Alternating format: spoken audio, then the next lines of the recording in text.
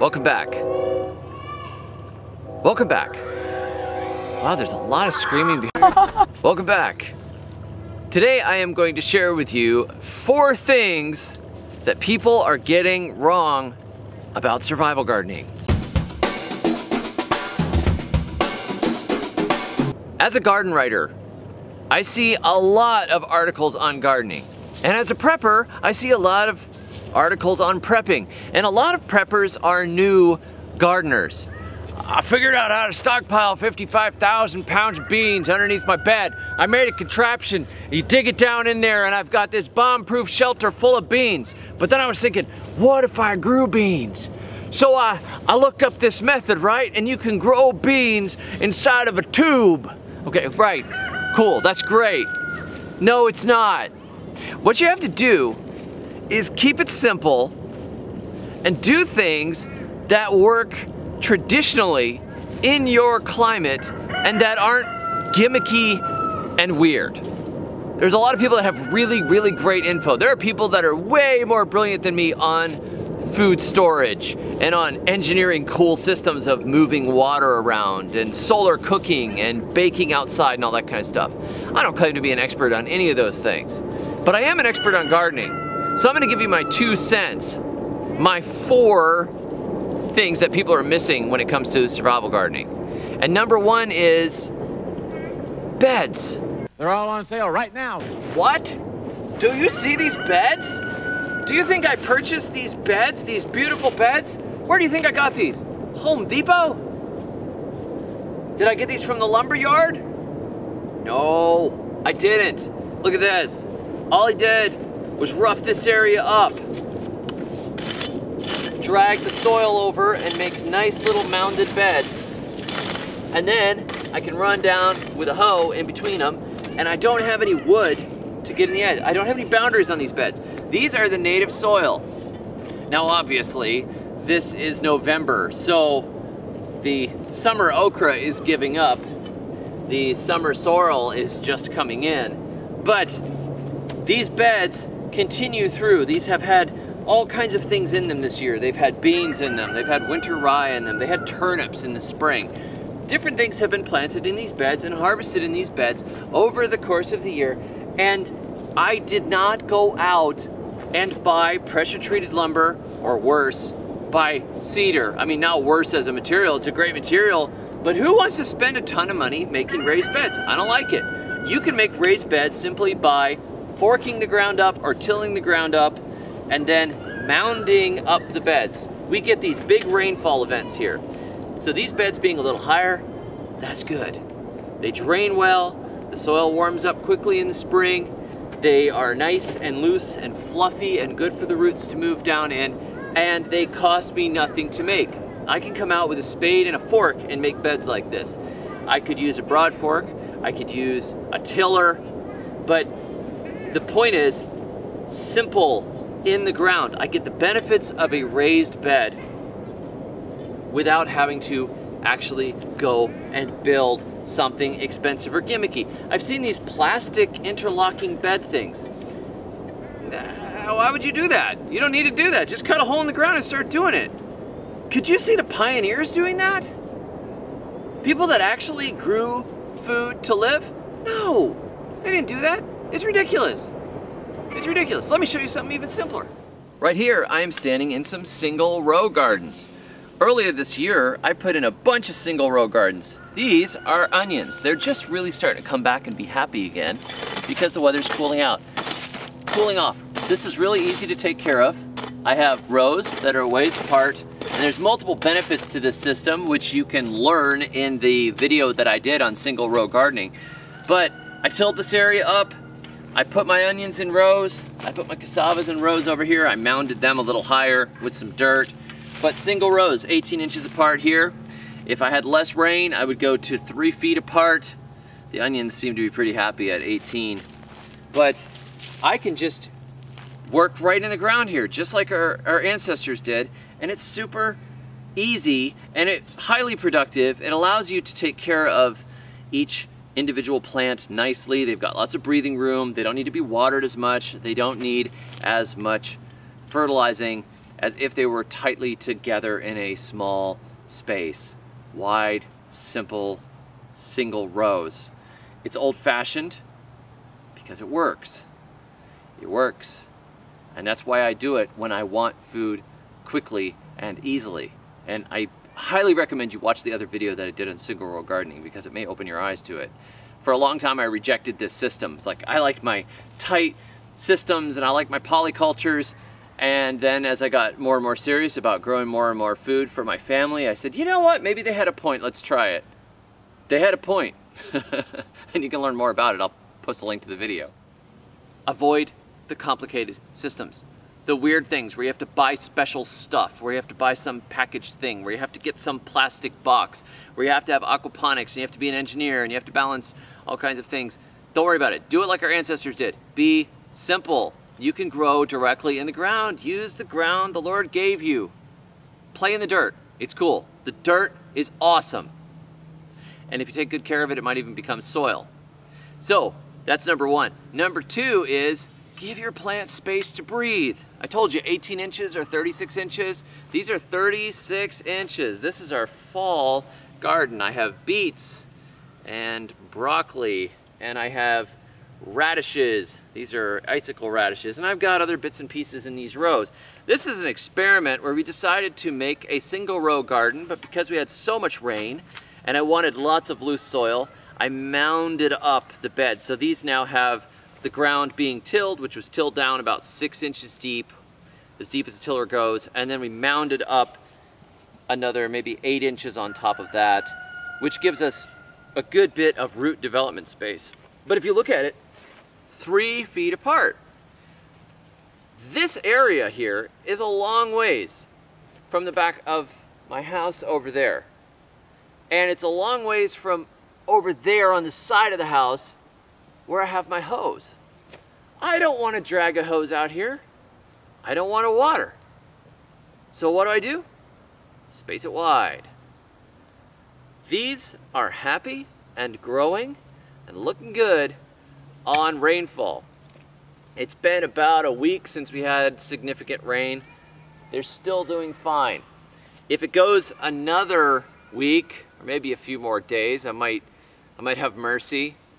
I'll send a kid out here with a watering can that has a weak nutrient solution in it, like compost tea.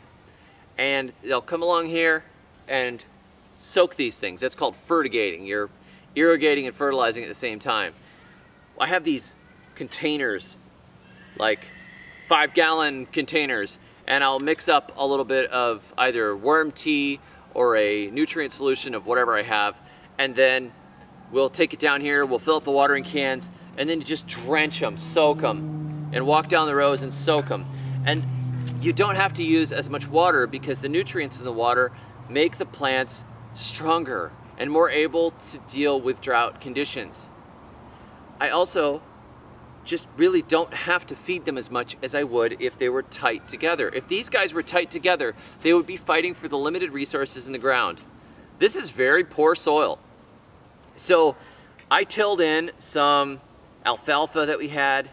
You could till in kudzu if you had it. You know, you could till in manure if you had it. Just make sure it's not contaminated with some sort of horrible herbicides. You could till in whatever you had available at the beginning, plant your crops, and then because they're spaced wider, because they're not fighting for the resources as much, you don't have to have super rich soil. And you can often just get by with foliar feeding them. You could have ground that is unamended, but you take a big 55-gallon drum and throw a bunch of weeds in it and let the weeds rot down. Throw some urine in it, throw some chicken manure in it, something rich and nitrogenous, and then just use that to fertigate. If they have wide spacing, they just don't need the care and the water. If you've got 2 people sharing a gallon of water, it lasts. If you have 10 people sharing a gallon of water, it doesn't seem like so much water. If you have 50 people sharing a gallon of water, everybody gets a little shot. You barely get to wet your whistle and that's it. So that's what we're doing here. Wider spacing means less resources required to grow the plants. That's why things are spaced wide in old-fashioned gardens. So now the number 2 mistake I see people making with survival gardening is assuming that we have very high resources. We've got the hose, we've got tons of compost, we can go out and buy this and buy this and buy this and buy this. And they've never really seen plants grow in wide spacing. And how easily plants actually take care of themselves if they have the resources to do so. And they're not crowded up on top of each other where they need a lot of care, a lot of food, a lot of water. The next mistake I see people making is growing crops that won't actually fill you up. Fortunately, I planted tons and tons and tons of hot peppers this year. So, in the event of a complete collapse of the supply lines, we'll still eat really, really well. No, this is not a great survival food. This is nice for medicine and for flavoring what you eat, but this is not the sort of thing that fills you up. Again, I was reading this Prepper article and it said this amazing system will allow you to grow food even in a grid down situation. And I'm like, oh, I wonder what it is. It was like this system where roots grow down through a bed of gravel or something. Okay, that's cool. What are you growing in that? Lots and lots of roots, lots and lots of calories? No, you're growing salad. If you've ever been on a diet, have you tried filling up on salad? That's the number 1 complaint. You're gonna do a low-fat diet, right? You're gonna do a low-fat diet, you're gonna lose that extra 20-something pounds. So you pretty much starve yourself by eating plates of greens, like a rabbit. It's not filling. You can barely run on it. You are starving again after eating, what, lettuces? Cabbage is a little bit better. Spinach, arugula, rocket, endive. Oh my goodness, I'm so full. No, you're not, you're hungry. That's a big, big problem. That's why you need to concentrate on calories. You are not a rabbit. You do not have the digestive system of a goat. You're a human being. You need something that's gonna fill you up. So if you don't have lots of animal products, like good fatty stuff, I mean, I hope you have like an avocado tree or something, that's great. But if you don't, you need to grow stuff that's gonna fill you up. So, you plant calorie crops. You plant stuff that when you cook it down and eat it, you can go back to work and you can keep running right on through. Concentrate on those root crops. Now I've tried to do lots of beans, right? I love the idea of growing protein from beans, but we don't really have the right climate for it. So our climate, it's roots. Oh shoot, there's the ATF again.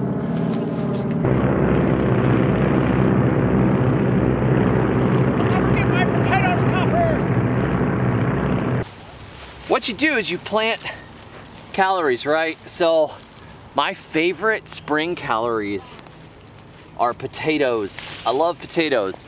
I also am learning to like turnips. Turnips function both as a green and as a root crop. They will fill you up to an extent, but they're certainly better than endive. And sweet potatoes, I plant all varieties. I've got purple ones and orange ones, red ones with white interiors, and they make you full. So plant the stuff that makes you full. Roots are the best. If you're farther north, you might be looking at flint corns. You might even have to start farming some small grains. Jerusalem artichokes I really liked the idea of, but the reality of them was less than ideal. I think they're a better food for animals than humans. You could fatten a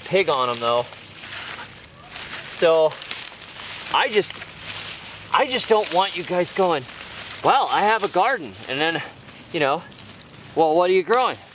Well, I got lettuce, I got some peppers, I put in a couple of carrots. How full are you gonna be? How full will you be? That's the question. Can you get full on it? This is pretty good here.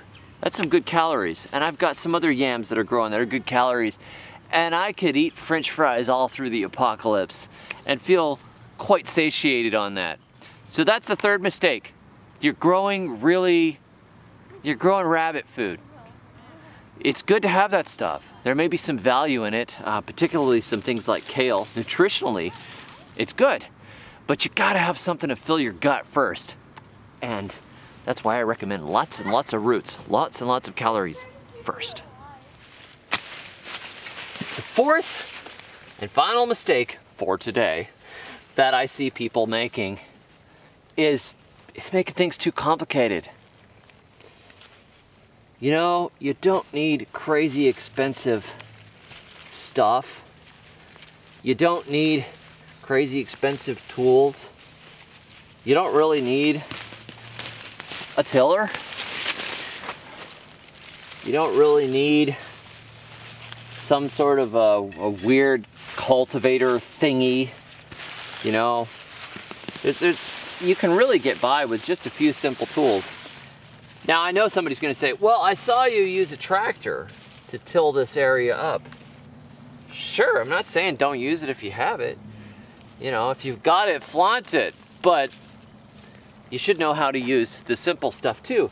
Because something like this, how many parts are there that could break and not be replaceable? This is easy. If this part breaks, you could put a new handle on it. I have seen some pretty funny handles put back together down in the Caribbean.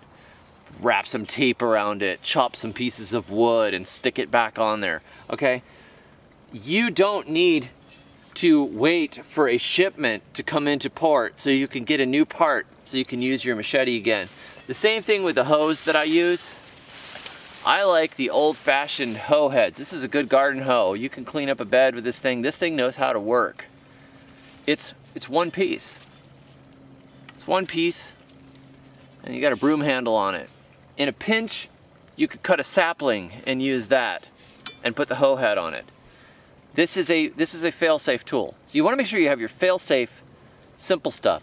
A spade, a fork, shovels, a rake is nice for making seed beds, a couple of hoes, and of course a machete. I use a machete for just about everything. And I mean, I can use it as a transplanter. I can use it to chop up compost, and I can use it for a lot of stuff. But with composting, you know, as my wife and I were talking about, she says, you know, people, just like you write in your book, people look at composting and they say, oh, the carbon and nitrogen ratio has got to be like this, and you've got to turn it this many times, and you've got to do this and that and the other thing. And what's the Johnson Soup bioreactor, somebody sent me a link to the other day, and I said, and I looked it all up and I read about it and I went, that's too complicated. I'm not gonna ever build that thing. But I tell you, I could stack a bunch of stuff in a pile and let it rot down. Simple, simple, simple. Do the stuff that you're actually going to do. Don't go for some incredible, complicated, ideal system that you imagine. Do what you're going to do. If you can go out and dig a 4-foot by 4-foot in an afternoon and plant some grocery store potatoes in it, do that. Don't wait until you have perfect seed and your husband can build this thing and you can go buy this thing and you can get this perfect tool, and one day we're probably going to start gardening because I saw all these videos on it and I've been learning about it for years. Do what you can and stick to the simple stuff, the stuff that doesn't break down easily, the stuff that is like tried and true technology that will never ever fail you. And don't get caught up in trying to make complicated systems or perfect systems. This is not a perfect world. There are no perfect people. There is no ideal system. There are all kinds of different systems that may work better for you. You might find that closer spacing is better or wider spacing is better. But the simplicity of seeds, water, soil, sunshine, simple tools, and sweat you get stuff done. And that's where you're going to have really good success. It's a learning curve. Don't make it really hard on yourself right from the beginning by trying to build some complicated system that you saw somebody else do. Don't worry about it. Keep it simple. Those are 4 survival gardening mistakes that I see people making regularly, and I don't want you to make them too. I'll put some links below this video. I've got a list of some of my favorite tools, and I've got a book called Grow or Die, The Good Guide to Survival Gardening, which crazy, sold out. It absolutely sold out during the pandemic last year. It was nuts. Like, it was gone for weeks. So if you want a copy of that, get it now, because you never know. It's probably not as useful as a machete, but who knows? It might be. A lot of people have written me and said they really appreciated it. You can do things. You can grow your own food. You don't have to worry. Putting food in the ground is an insurance policy, and you'll feel good about it, along with whatever you're stockpiling and doing. I was watching Lead Farmer 73 yesterday, and he was talking about preparedness, and I thought, yep, this is the time. We've got to be on top of things. And really, every point in history has been a good time to be prepared and to have food for your family. And even if there is no crisis and things don't get particularly bad, you have food in the ground. And the quality of the food that you can grow in your backyard is better than anything you can buy. It's right from your backyard. You know what went into it, you know where it's coming from, and it's not being shipped across the entire country. So there's so many wonderful things about growing your own food, and I recommend you do that even if you aren't worried. Anyhow, thanks for joining me. Catch y'all next time. Be sure to check out the links below. And if you want to get the new My Root Exudate Milkshake Brings All the Soil Life to the Yard shirt, I'll put a link to that too. Love Cat, who comments regularly on this channel, came up with this, that My Root Exudate Milkshake Brings All the Soil Life to the Yard. So obviously it had to be a t-shirt, illustrated by our own Tom Sensible. So thank you for that. Catch y'all next time, and until then, may your thumbs always be green.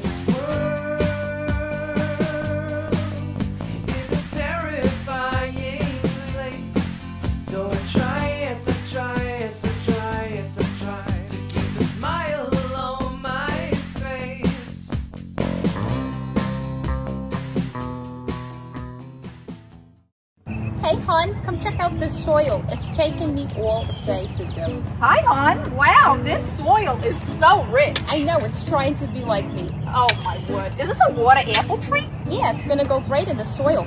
Wow, it's really gonna take off here. What's in the soil anyways? It's best you keep your business to yourself. All right, I don't need no answers.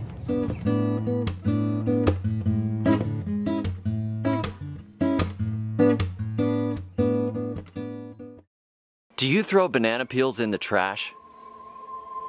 Are your coffee grounds also being thrown in the trash? Do you compost ham? Are you sick and tired of all the rules about composting? Do you wish you could compost in a super easy way?